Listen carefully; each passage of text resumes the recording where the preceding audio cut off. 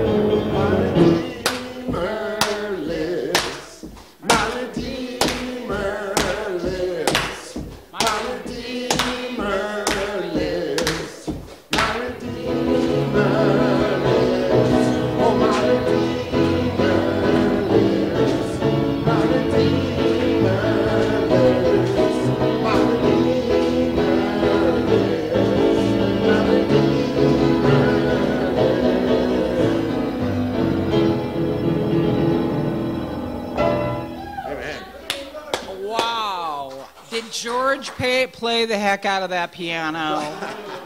I couldn't even hear myself sing. He played so well. Yes! Thank you, George. I know I don't have a very good singing voice. Oh, Austin's rocking out. Thank you, Austin.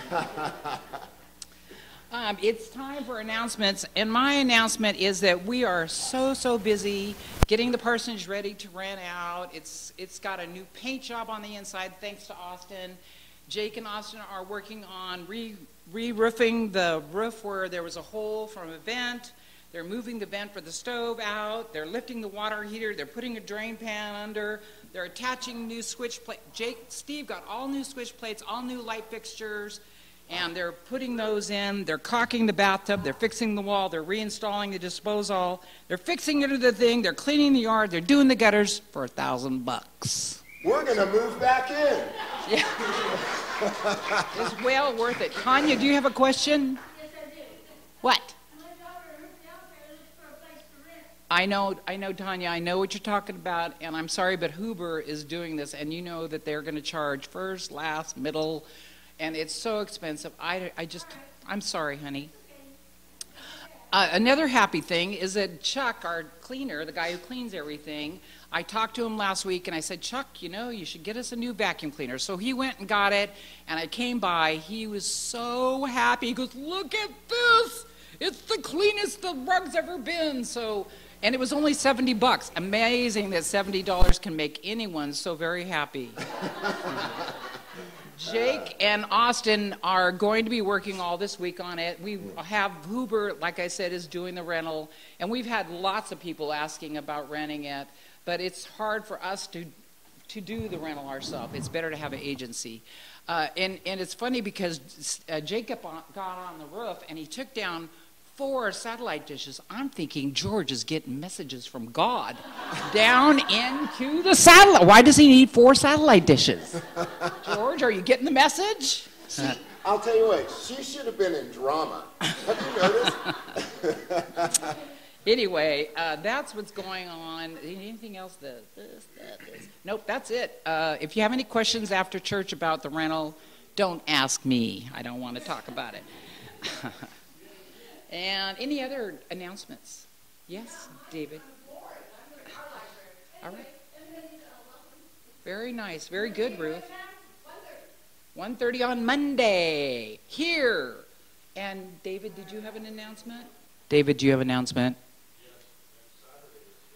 Oh, men's breakfast Saturday. Yeah. 8:30.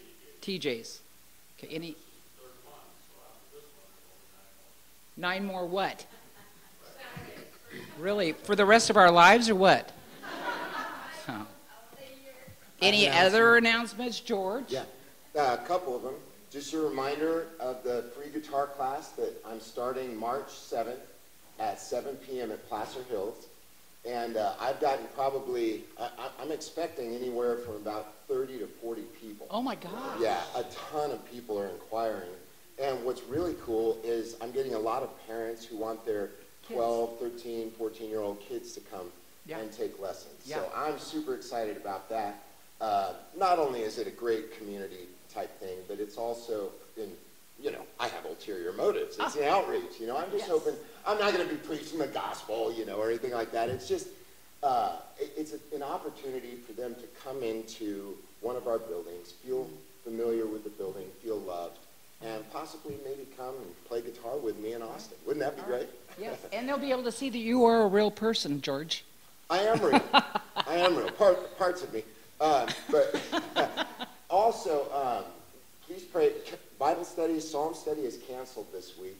I'm going down to get to Arizona to get the house ready to rent. So that's going to be a wonderful thing. George, I was going to come this week too. What's that? I said I was going to come and join it. Sure you were. Right. So anyway, no, I was kidding. She went for the longest time, but she called me, said she was bored, so she stopped coming. But oh, George, that's not true. Yeah, so don't show Moving up. on. Don't show up. No Psalm study this Wednesday at Placer Hills. All right. So. Thanks, George. Anything else? No, that's it. All right. I got an announcement. Oh, sorry. Ruth has her Bible study tomorrow. Ruth? Monday. I just wanted everybody to, I was able to have that day off because of this case, and I was able to go to it. It was a Oh, good, Wally. So this is the only one you're going to be able to go to, huh? Well, good, Wally. I'm sure she's glad that you came. Thank you. Okay, confession and gratitude. Please join us in confession and gratitude and quit raising your hands.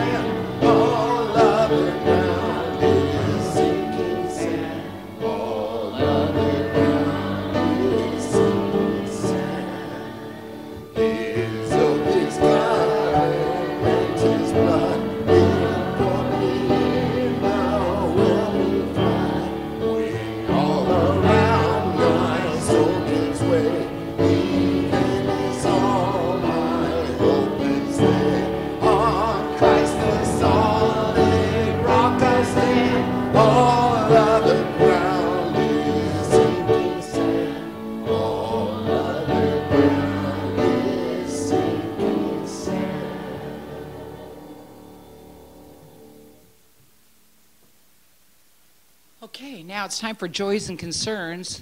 Yes. I have joy. Yes. I have my grandpa with me from Santa Rosa, and I have my mom and dad, my brother, and my friend Alexis with me.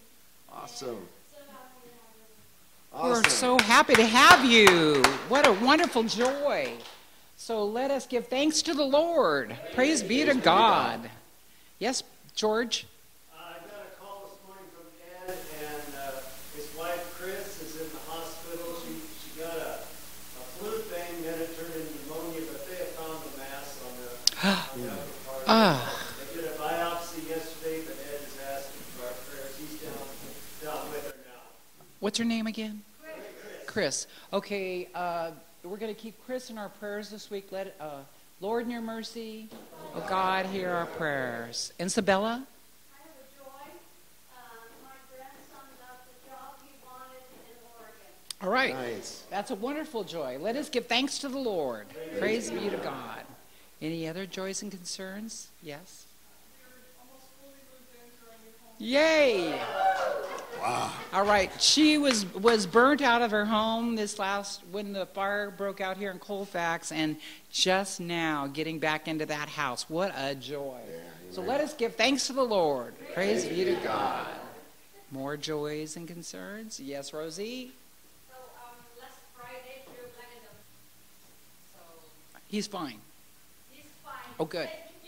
All right, the bottom line is he's good. So let us give thanks to the Lord. Amen. Praise be to God. I have joy. Yes. So a couple joys. First of all, Mom, she had the slurred speech, and so I rushed her to the urgent care, and they said go to the emergency room. So I took her in, and it turned out that, for those of you who don't know, she had a UTI with E. coli, and that explains the really, really sore back, and then also the kind of brain stuff that's going on. She's still pretty slow. It's noticeable to me anyway. So keep Mom in prayer, but that's a joy that she's not in as much pain. And the other joy is last night I had the privilege to go watch Austin compete in a professional arm wrestling tournament, and it was down in Ripon, and here's how it works. So left-handed, he got third place. Right-handed, he got second place, but then the dude didn't show up to the finals, and he got first place. So, we're talking, this was a big thing, and I got him on video. Maybe I'll put them together and send out the link. It was so inspiring. Wow, good So, job. I am a little hoarse today because I was screaming. So if you notice it during the message, that's what happened. So, All right. praise be to God. All right, that is a joy. Yeah. If you keep coming to the church, he may show you the muscle. So you want to keep coming. Don't miss it. He's got a giant Popeye muscle over there. So that's a huge joy. Let us give thanks to the Lord. Praise be to God. Any other joys? Yes, Susie? I just want prayers for a couple people in my life recovering from surgery. Okay. So prayers for those people who you love and care for. Lord, in your mercy, oh God, hear our prayers. David.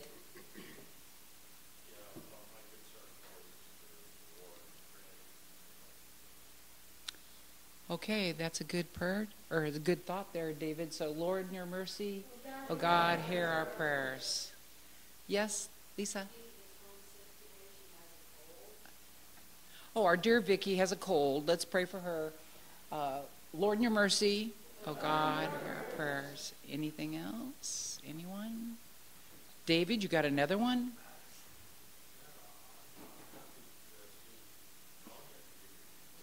Yes, we're happy to have Tanya back. Thanks for coming, Tanya. We're glad that you're well. We are. Lord, let us give thanks to the Lord. Praise be to God. Yes, Carolyn?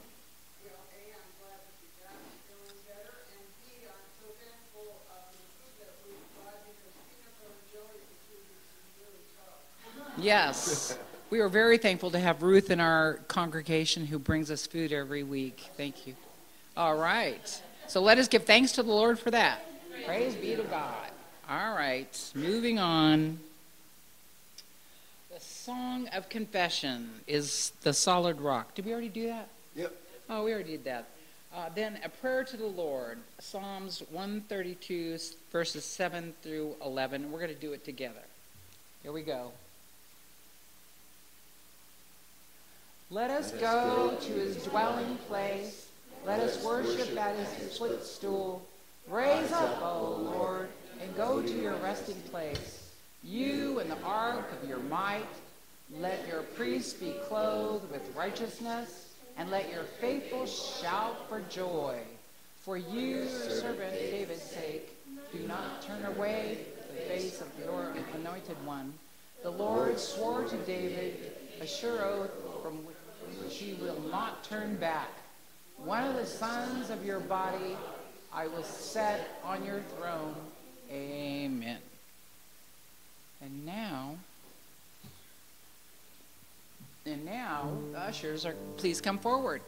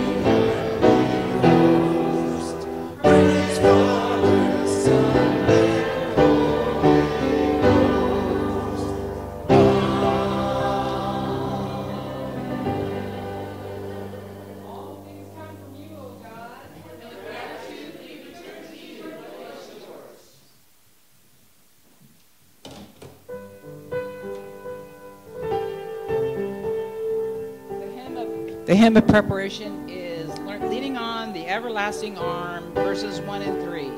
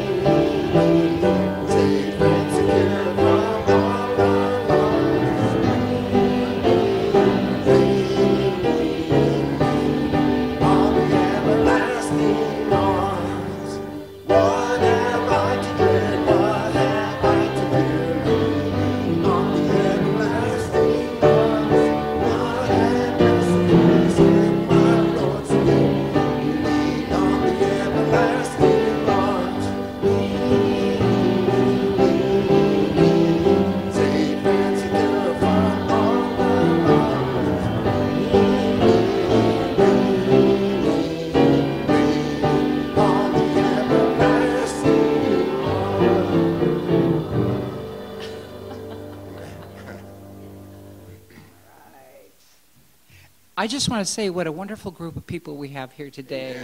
I'm happy to worship with all of you.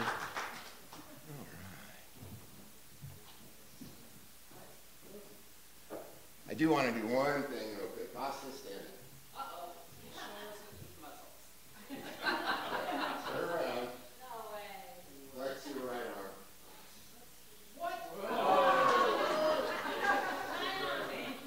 A little shot of anabolic steroids goes a long way. No, I'm just kidding. No runs.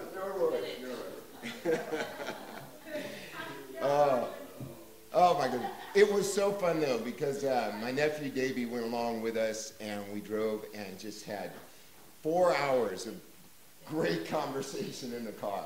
It was awesome. We were laughing our heads off, making fun of my nephew's big ears. It was super cool. Where was the competition at? In Ripon. Yeah, and they were celebrating the almond, say that right? Almond Festival. Yeah, and there were tons of people there, but I had never seen so many at an arm wrestling tournament. That was really cool. Really, really cool. Well, good morning. This is part 4. George preached last week, so I'm getting you caught up with Placer Hills, part 4 in the book of Ruth. And I have been having a blast personally, but preachers always enjoy their messages oftentimes more than parishioners do. So if you're not enjoying it, just don't tell me. All right, let's just do a little review and work our way through this, kind of remind us of this beautiful story. It's a gorgeous story. I can honestly say this is probably in my top 5 favorite series that I've ever preached. It really is, because you see so much, believe it or not, of Jesus and his sovereignty in the lives of these people who lived just about 1,100 years before he was born. Of course, we know that Christ is the Word of God, and he's always existed. The Bible says in the beginning was the Word, Logos, right? And the Word, John 1:2, it says, and the Word was with God, and the Word was God. And the Word became flesh and dwelled among us. That's the story of what we call the incarnation. God loved us so much that he came down in the form and fashion of humanity. The Word of God says in Philippians, he was made in the likeness of humanity and took upon him, the Bible says, a form of a servant. And that's one thing we've been seeing in the book of Ruth, especially her and Boaz. They were loving each other, caring for one another, serving one another, honoring one another. So the characters, just a brief reminder, there was a famine in the land, and there was a man named Elimelech. And he was married to this woman named Naomi. They had 2 kids, Mahlon, Chilion. And what happened was there was a huge famine, and so they took off on a 50-mile journey from Bethlehem down to enemy territory, Moab, to dwell with Moabites. In other words, it was a division. There was a spirit after World War II that made us angry with the Japanese, made us angry with the Germans. There was a spirit after 9/11 that made us angry with the Arabs, right? And supposedly we came together in 9/11. Supposedly we came together in 1945, 1946, thereafter. But what constitutes real unity? If we look around, the unity that we have seen in this country it's always been temporary. And suddenly, the polarizing forces split up again, right? We united, everything felt so great, waving American flags, thinking, man, we're on our journey to healing. But it never happens because it is not rooted in the love of Christ. It's rooted in the cessation of war. Now we pray. Thank you, Dave. We pray for the cessation of war. We're not taking sides. We don't do that. We're not on the side of Putin. We're not on the side of Russia or Ukraine or Hamas, Palestine or Israel. We are on the side of Christ because that keeps us praying for them. We want all of them to come to know the love of Christ. Because Jesus says it is that love of Christ that binds us together. The Bible says, in Christ you are all one. The Word of God says that the blood of Christ has made of Jew and Gentile one new creation. And the Bible says if anyone is in Christ, that person is a new creation. Old things have passed away, all things have become new. You've heard me quote this almost ad nauseum, but you can't really quote the Bible ad nauseum. The Bible shouldn't make us nauseous. These wonderful verses that tell us who we are in Jesus, that he sees us as a new creation, he sees us as his bride, and that he reminds us that he came here to serve us, it warms our heart. And he said, the Son of Man, Jesus said this in his earthly life, the Son of Man did not come to be served, but to serve and what? Give his life a ransom. He ransomed us. He paid the price to get us back to himself. He wanted you so badly that he would rather die, as an old pastor used to teach, he would rather die than live without you.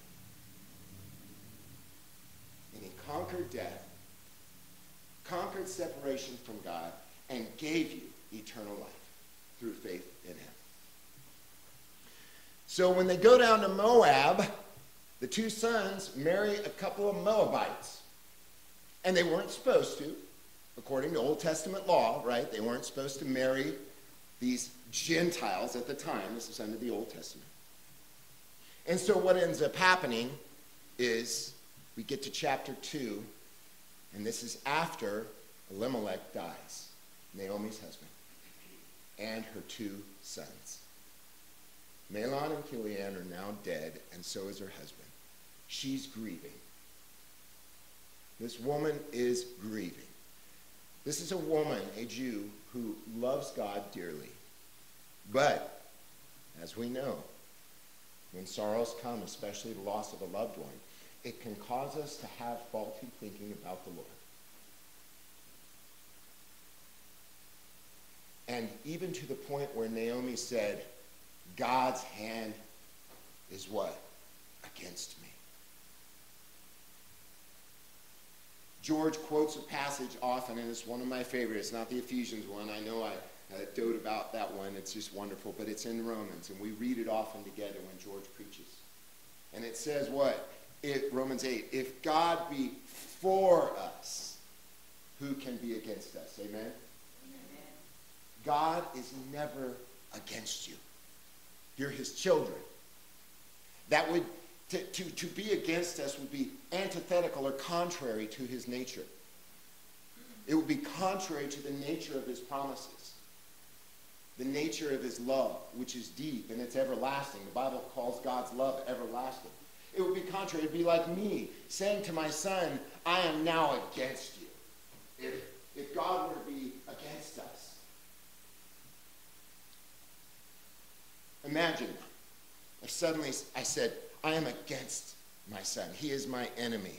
I am pushing him aside. There are many people, even within the UMC, who would like to teach that somehow one day we could fall out of God's grace.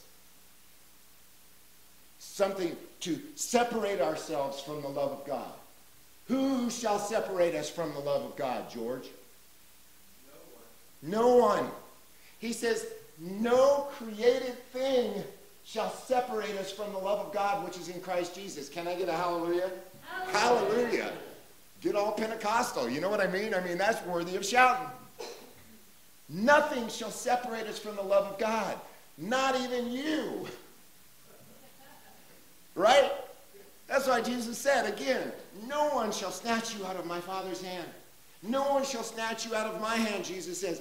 I and the Father are one. And they picked up stones to throw at him. And he said, why are you stoning me for all the good works which I've shown you? And they said, we don't stone you for your good works. We stone you because you, being a man, make yourself God. And Jesus is basically, you're darn tootin'. My people are in my hand. And as Chuck Swindoll said one time, you can jump around. Remember, you can jump around from knuckle to knuckle, but you cannot jump out. Praise the Lord. And I have a feeling all of us have experienced all the knuckles of God. You ever been jumping around, anxious? This has been the week from hell for me with Mom. No, not really. It's more the week from purgatory. Not quite. I'm just kidding. But it's been a gnarly week. It has been a really gnarly week. Okay? Some setbacks, as you all know. I'm just going to be honest with you. I've had some setbacks. Y'all know I'm in recovery. And it is such a drag. It is such a drag to have to get up here before you and say that. It's painful, Wally. It's painful that when we allow tragedy to take our eyes off Christ and forget about his love and resort to crutches. It's painful. But Jesus is so good to us. He's so good. He loves us. I know I'm going to lose my mom one day. I know that physically. But it's heavy. It is sad. It's very sad. So I'm sorry to bring my problems into this, but Ruth's story is so beautiful because she thought the Lord's hand was against her. And we immediately place ourselves in her dear heart. And we understand what it's like to feel like God is against us. You feel it. He's never against you, but we feel it sometimes. So she's down there with Naomi. There's this brother-in-law named Boaz. And then there were these leader reapers, and Naomi's encouraging Ruth to go find a dude. It's beautiful. It's a love story, a loving mother. Go find a wonderful man. Look for a man whose heart is fixed upon the Lord.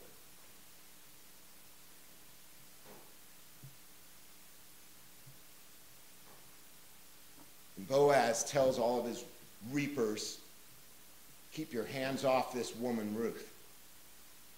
Hands off. And they knew better than to violate that. Ruth gleans, remember? gleaning. It's kind of like cruising dudes. I know that sounds kind of irreverent, but that's what's going on. Naomi's saying, go shop. We played the song, you better shop around. My mama told me, right?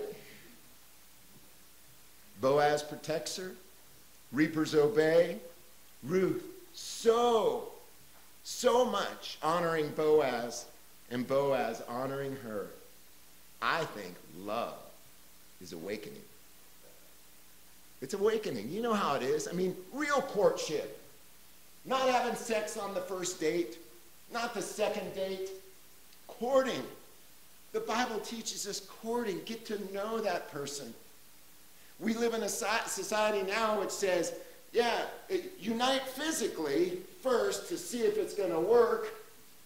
And if it don't, see you later.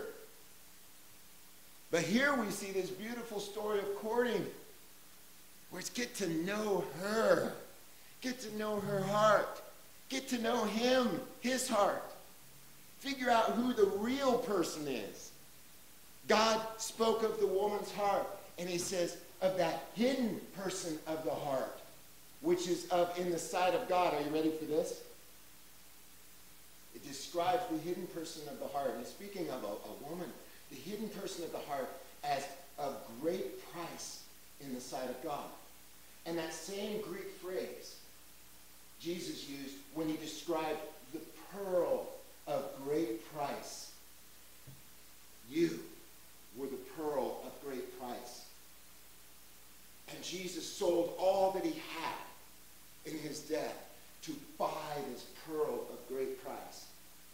That's the same Greek phrase that Peter uses to describe the hidden person in this woman's heart, which is of great price in the sight of God. Isn't that beautiful?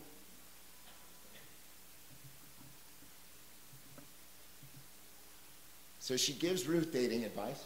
She does. Ruth meets Boaz at midnight. Oh, what a temptation.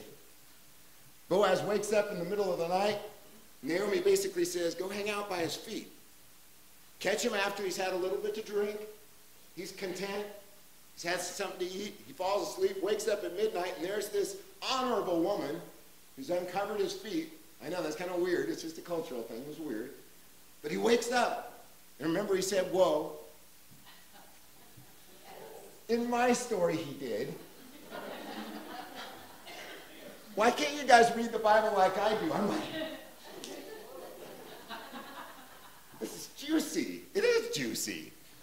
You know, sometimes I feel like, you know, we're so used to this weird liturgical reading of the scriptures where we're all just, you know, practically reading Latin.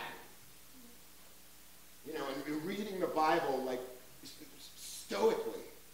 I read the Bible as this vibrant, living word that God has given us. And it makes me feel the story. It makes me feel compassion.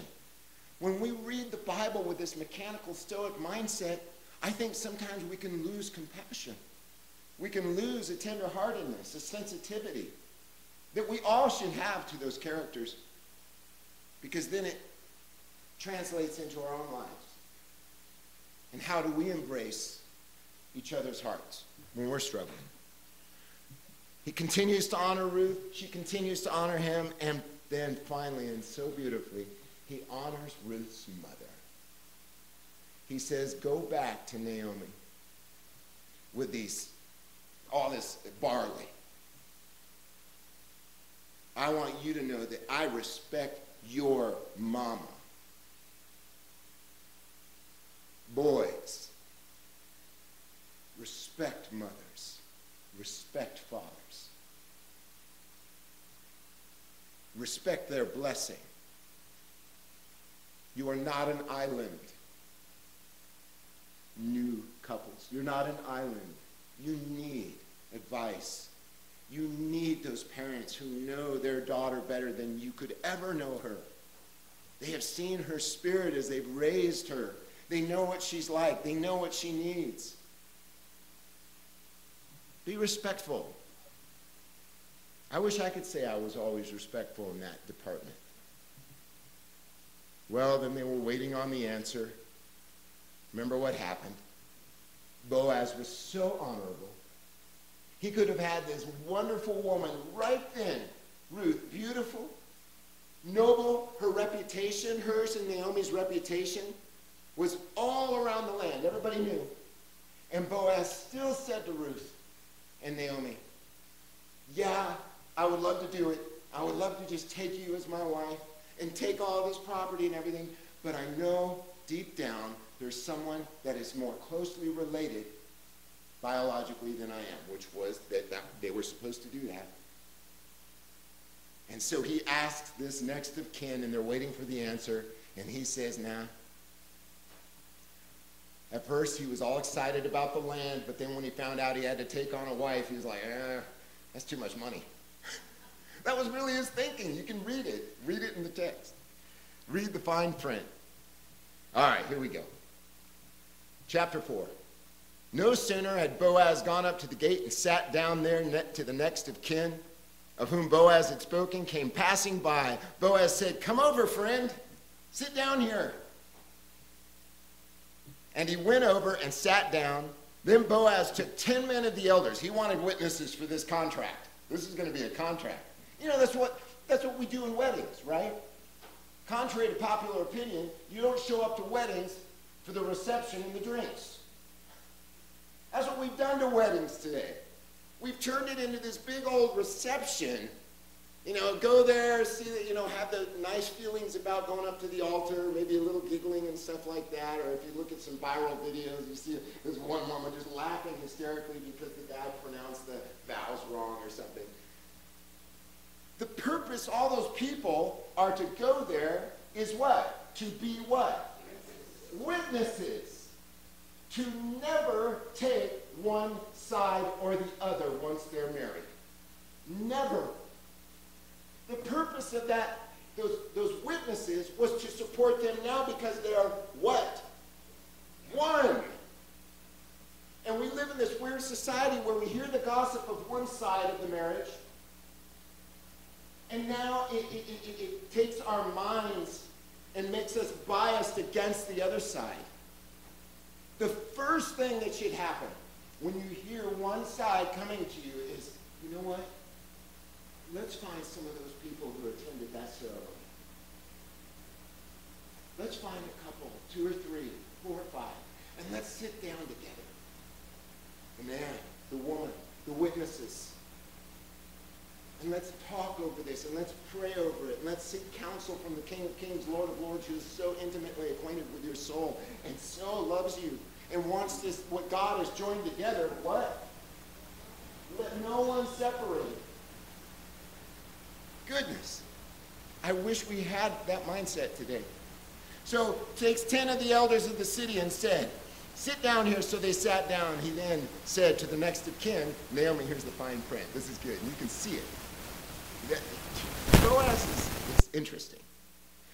Naomi, who has come back from the country of Moab, is selling the parcel of land that belonged to our kinsman Elimelech, Naomi's deceased husband. So I thought I would tell you of it and say, buy it in the presence of those sitting here and in the presence of the elders of the people. If you will redeem it, but if you will not, tell me so that I may know, for there is no one prior to you to redeem it.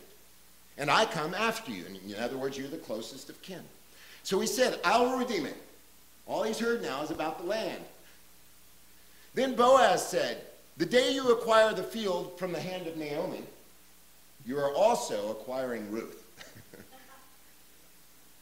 A woman comes along with it.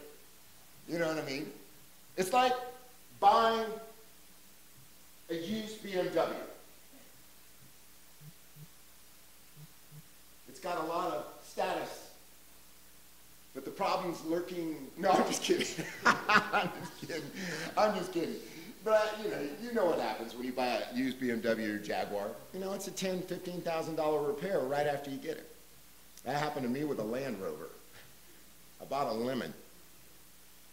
I'm not saying that about Ruth. That guy missed out. You will be acquiring Ruth, the Moabite, the widow of the dead man, to maintain the dead man's name. on his inheritance. But this next of kin was so selfish, he couldn't handle that. I cannot redeem it for myself without damaging my own inheritance. So there's his selfishness. Take my right of redemption for yourself, for I cannot redeem it. Now this was the custom in former times of Israel concerning redeeming and exchanging. To confirm a transaction, the one took off a sandal and gave it to the other. This was the manner of attesting in Israel. That's just like shaking hands in our culture. Same thing, it's just different cultures, that's all. They were Birkenstock. So when the next of kin said to Boaz, acquire it for yourself, he took off his sandal. Then Boaz said to the elders and all the people, Ruth is mine. No, maybe in his mindset. Today you are witnesses that I have acquired from the hand of Naomi all that belonged to Elimelech and all that belonged to Chilion and Mahlon's two deceased sons. I have also acquired Ruth the Moabite, the wife of Mahlon, to be my wife. Meditate on that. You are called the wife of Jesus, the church. Ephesians 5. Husbands, love your wives as... Say it louder. As Christ loved the church. And what? Gave himself for her. Man, if we had that spirit of Christ, we wouldn't be arguing over patriarchalism, egalitarianism, complementarianism. We would be talking about the love of Christ and honoring one another. That's what it takes, whether it's a business relationship, a familial relationship, a marital relationship. We honor one another as Christ honored the church, and we now honor him. To maintain the dead man's name on his inheritance, in order that the name of the dead may not be cut off from his kindred and from the gate of his native place. Today you are witnesses. And that's the servant's heart of Boaz. He's going to be fathering a child through Ruth to be raised for Naomi and Elimelech, not his own. That's a servant's heart. It would be as if I had no Fenleys after me or something, and I deeply wanted my name to be carried on, but then had to do it for someone else, which required all of his inheritance. Then all the people who were at the gate along with the elders said, we are witnesses. Keep that in mind next time you go to a wedding. May the Lord make the woman who is coming into your house like Rachel and Leah. What happened there? All kinds of weird stuff with Jacob and Rachel and Leah. He wanted to marry Rachel, Jacob did, but he honored Laban, the dad, and he said, after 7 years, I'll give her to you. Instead, he gives Leah, who had the cock eyes, you know, the cross eye like that. But he wakes up, realizes it's not Leah because of those weird cultural things they had back then, the veil. And he says, I wanted Rachel. And Laban says, work for me another 7 years and I'll give her to you. Wow, what a devoted Jacob. He waited 14 years to get Rachel. Talk about courtship, amen? What boys today would do that? You know, go up to the parents, hey, I would like to at least have the decency to ask. I would like to court your daughter. Maybe not say date. I challenge you, whoever they are, tell your grandkids, tell your kids, when that boy goes up to that girl and he kind of has some feelings, some butterflies, and they've been getting to know each other, encourage that boy to go up to those parents and say, you know, I would love to court your daughter. Would you grant me that grace, that privilege? And I commit to getting to know her mind, her heart. So there's Rachel and Leah, who built up the whole house of Israel. May you produce children in Ephrathah, right? Bethlehem, Ephrathah. Remember that? From Micah. Out of you Bethlehem Ephrathah is he whose goings were of old, who will be governor. That's Jesus. Watch, this gets so good.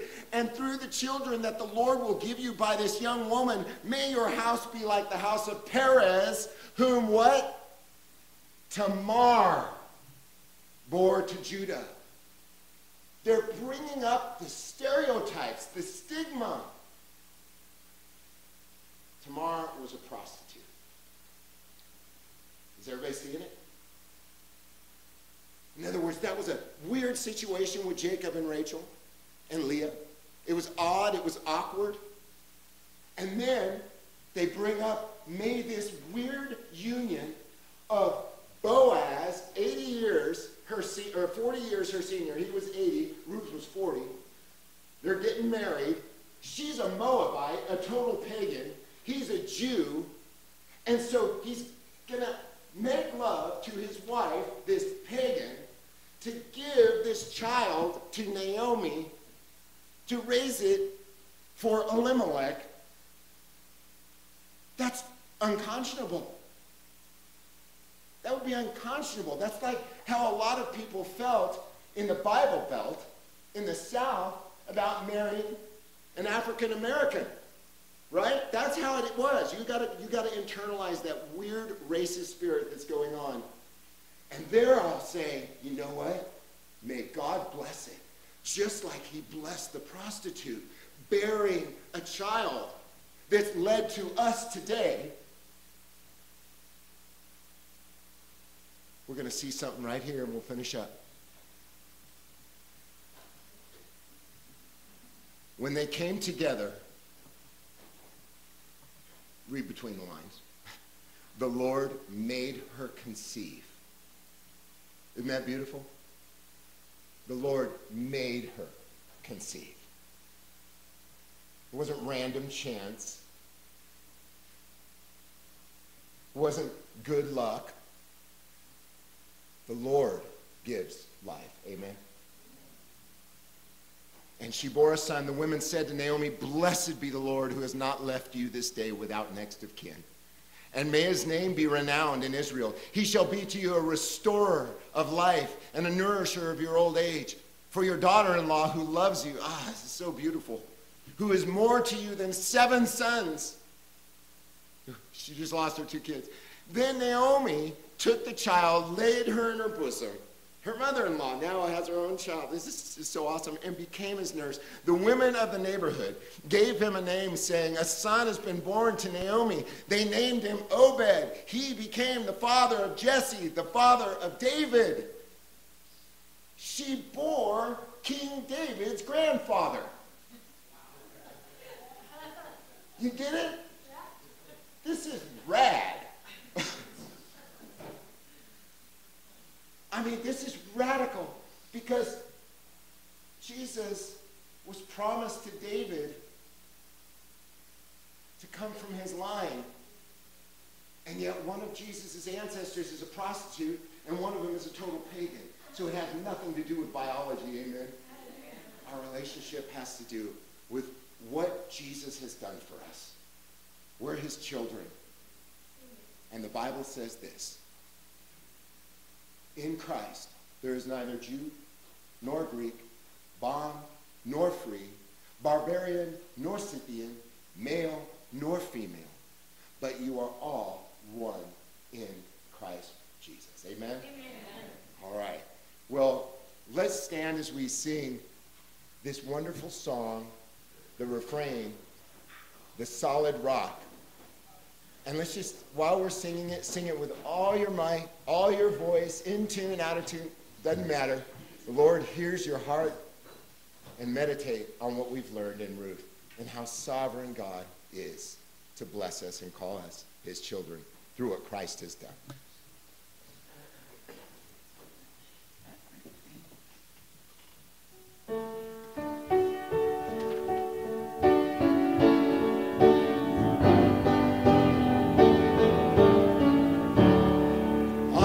Christ the solid rock I stand, all of the ground is sinking sand, all of the ground is sinking sand. On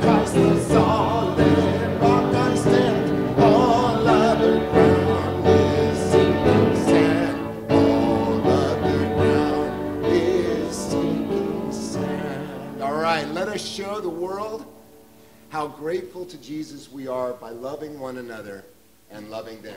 Amen? Amen. God bless you.